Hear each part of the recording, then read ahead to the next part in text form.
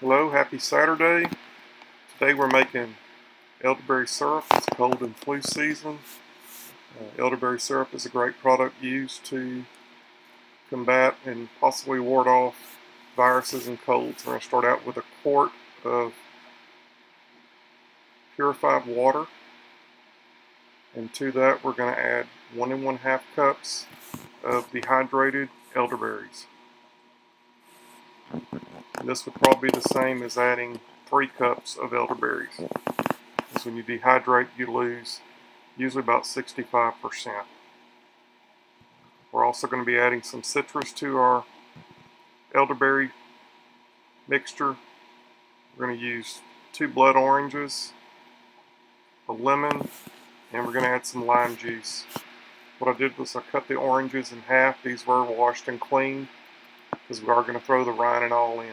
We want to get all the goodness out of it. And take a fork and bust up the membrane so we know that we get all the good juice out of these oranges. These blood oranges were nice and sweet, really tasted good. We use 2, so we're going to cut up 1 more.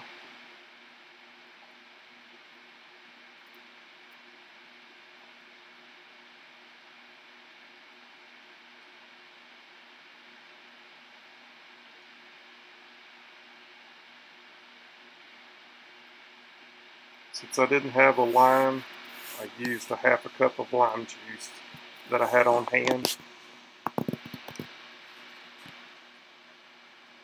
Also on your lemon, the lemon can have a piece that can fall out, so I cut the ends off the lemon.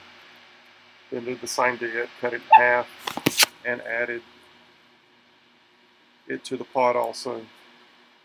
It's important to break the membrane like this, that way you know your juice it's going to be easy to juice and you'll get all the goodness out of the citrus when you break the membrane like this.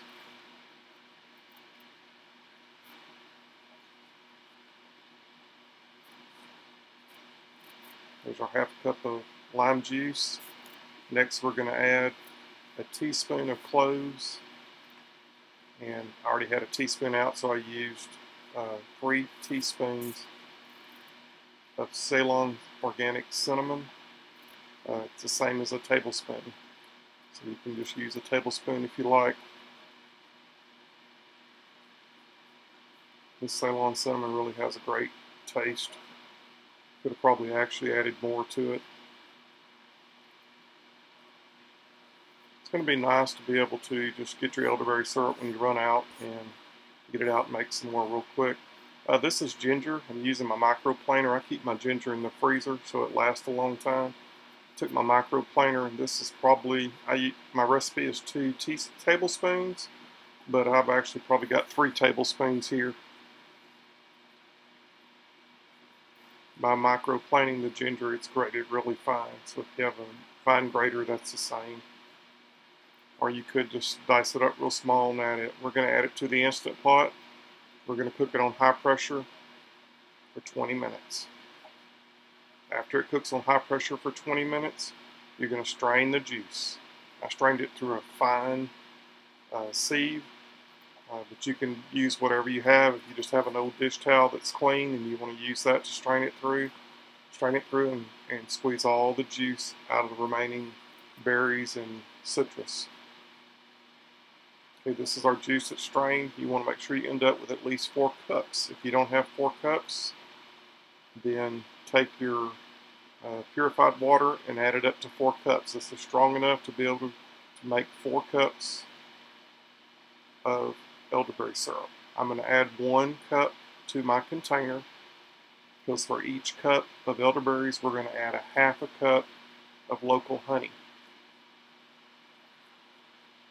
That's all there is to this. Once we get this made and get our juice, all we're going to do is add our honey to it, and it's ready to use. The dosage that what I read on the internet that most say that they take is a tablespoon a day. If they become ill, they take a tablespoon every 2 hours during the day. Okay, we're to our remaining juice. Because we are going to pressure can the remaining juice, I'm going to add, for every cup, I've got 3 cups left.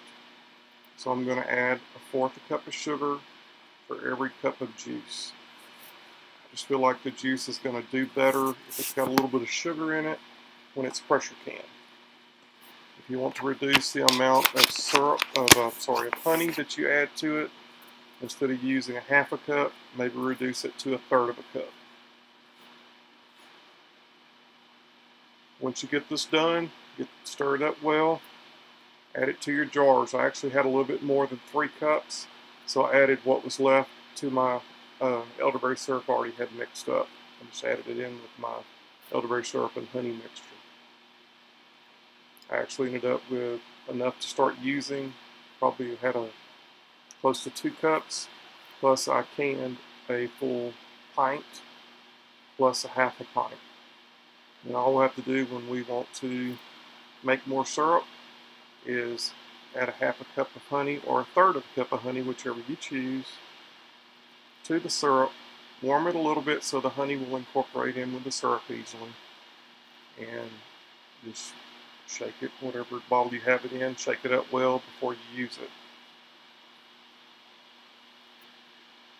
We're going to place it in our canner and we're going to pressure can it for 20 minutes. That's all it takes is 20 minutes. We've already put it in the pressure canner and got it out.